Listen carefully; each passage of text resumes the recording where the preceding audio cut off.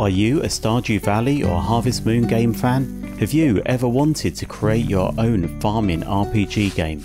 Well, now you can. My name is Rob and I've built this course just for you. The course is massive.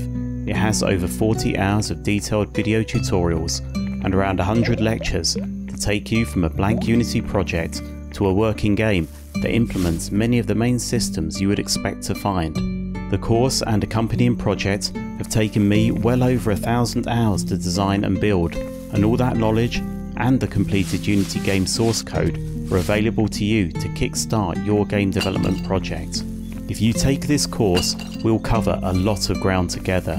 We'll set up the player character using a multi-level game object hierarchy that supports customizable movements and animations, including using animation override controllers. Next, we'll create game scenes using multi-layered tilemaps to provide depth in the 2D environment, and use a Cinemachine camera to follow the player and remain within the scene bounds. As you would expect, we'll build comprehensive item and inventory systems and use scriptable objects and prefabs.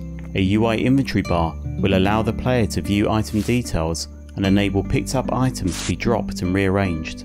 We'll show you how to create a game time system that generates time events for the game and will implement a game clock UI.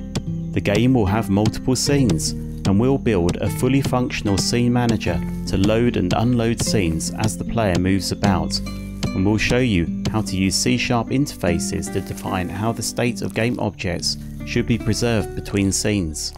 We'll implement hidden tile maps to save grid properties, such as where a player can drop an item or dig. Talking about digging, we'll implement a full range of tools that our player can use, not only to dig, but to water the ground, reap scenery, break stones, and chop down trees. Crops are at the centre of any farming RPG, and we'll build an extensive and configurable crop system that covers the planting, growing, and harvesting of crops. I could go on and talk in detail about object pooling, the visual effects manager and particle effects, the pause menu, the fully featured game save and load functionality, or the full character customization, the sophisticated AStar pathfinding for the NPCs and their time-based movement schedules, or the sound system we'll develop. Instead, if what I've talked about interests you and you want to join me in expanding your Unity skills, then why not take the course? I really hope you do, and I look forward to seeing you in the lectures.